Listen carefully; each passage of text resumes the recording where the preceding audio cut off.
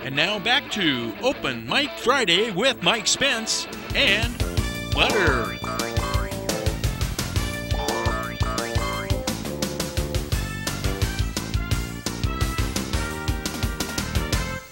I can't imagine. Are we back? I think we are. Open Mic Friday. I forgot we were even on the air. We were just chatting, and we got rid of the wild animal. Thank you for indulging that. It's a big part of the show. Everybody wants to see Butter, and they had called in. They wanted to see her inner coat. Outfit. Yes, so that was difficult. But we have some news, local news. We have the boys on the ski team that used to be on the Amador Argonaut team as a combination ski team, but they were both on the Amador team, and that was Pete Molinelli and my son, Alden Spence. Pete. And Pete was one of the best skiers to come out of Amador County, and they're like in almost 20, 21 years of age now, but they just qualified for the Nationals. They were up in the regionals. Maybe Alan can show a picture of my son on his first jump. I have a picture. Oh, there he goes. Yeah, there's Alden. Yeah, he's so good. He is so good. No, that's just a joke, obviously. That wasn't my son, or he'd have a broken collarbone. He's actually on a bus, or they're flying out to Sun Valley, Idaho. Pete and Alden. Alden came in second. Pete came in third in the Western Regionals. Here's a picture. And that's Alden going over a jump. You can tell these jumps are about 70 feet in the air there, flipping and twisting, and he just loves it. It's a passion, and he goes to Sierra Nevada College up there in Incline Village. And the kid who came in first was on Alden's team at Sierra Nevada College, the 10-time National Ski Championship school. Wow. Very exclusive little school. But Alden came in second, Pete in third, so the top three qualified for Nationals. So they're on their way out to Sun Valley, Idaho, and we wish them all the best of luck. Wear your helmets, boys. That's right. Children, wear your helmets. Son all the time. Yeah, do you think it'll make a difference going 75 feet? So did he have to? Was he in gymnastics? Yes, too? he He lives on the trampoline. Okay, he actually teaches trampoline. Oh. But they used to, Pete and Alden, they would hit the gates, and they were ski racers. And why race through the gates when you can just fly over 100 feet in the air? You know? So they eventually figured it out and decided to, do the aerobatic thing, and they both committed. They had these baggy pants all torn up, and all the kids out in Folsom had the spider web outfits, with 20 kids on the sidelines, all their parents, and with the walkie-talkies. We had like 2 parents for Amador out there, and my son had the torn pants. He was on the wrong skis, and but they kept. They had the passion. Yep, they had the snow. It's not about the ice in their veins. That's right. And it wasn't, and they kept going. And I know mindset. Pete's mom, Chris, and John, I'm sure the parents are very proud of Pete. I bet. Let's talk about a little real estate and tell me what's going on, because that's the most exciting thing that I've been seeing here lately.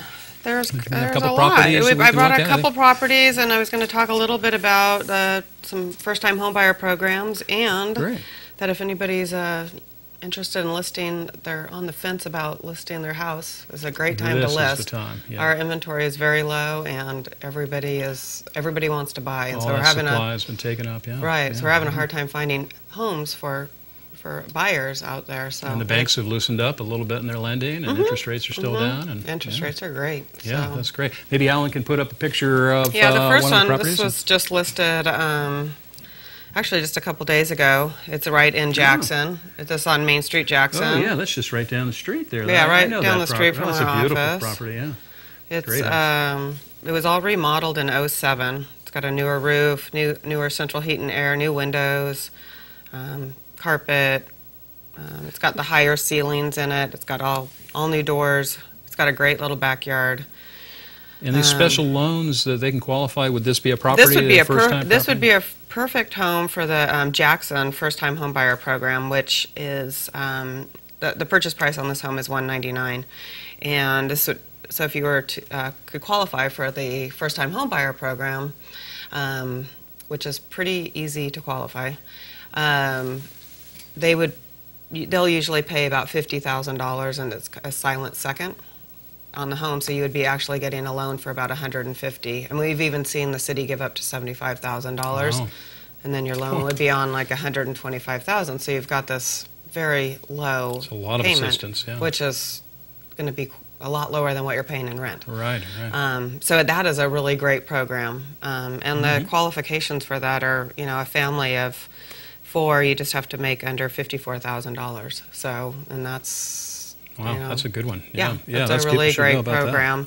And Ione also offers that program too. There's money in Ione right now, and there's money in Jackson. Jackson, the problem is there has not been a lot of homes out there available for people, and the money's not getting used up. And if we don't use it, we lose it. So if anybody's at all interested, give me a call, because it's a great program. What about the other property that you had there? Let's see, well, actually I was going to say that over in Rolling Woods, for 55 or older community, off of New York Ranch Road. Oh wait, beautiful. We're going to go to the other one. Sorry. No, okay, we're going to go to this is Jackson Gate. Oh, that's right down the street. And this is just right down the street too. We're not going very far from town there. No, we're kind of keeping it right. This one is a fixer-upper for sure.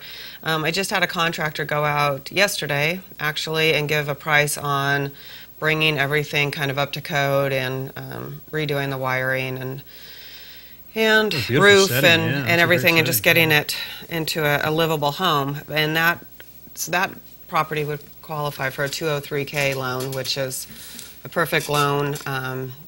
You purchase the home, and the repairs will be done after you purchase the home. But when they go out to appraise the home, all the repairs that you're going to have done in the home, that's the appraiser takes into account those repairs, and then he does the value on the house with the repairs being done. So you're able to purchase this home. Too. Purchase this home, and then you basically will have a brand new home.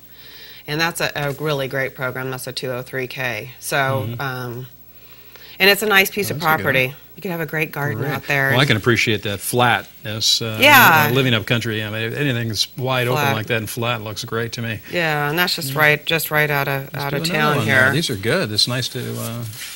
This is one in the back to the Rolling Woods. So 55 I don't know how many we have. Did we have a picture on that one, Alan? What? I'm not sure if I gave Alan all the pictures. Oh, okay. This is Rolling Woods, and this is it's 55 older community, and the prices are just great in there right now. This is a 1,248 square foot home in Rolling Woods, and we have it listed for $28,500. We just listed it. It's a 2-bedroom, 2-bath.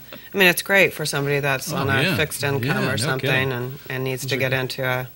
Well, I've seen a lot of young families, in the school district. We need more young families, and it's great. I wish there was a way to reach out of market and let everybody know that Amador County is, a great place to do an entry level, first-time buyer. All these programs and things are just USDA loan. It's for rural areas in our county.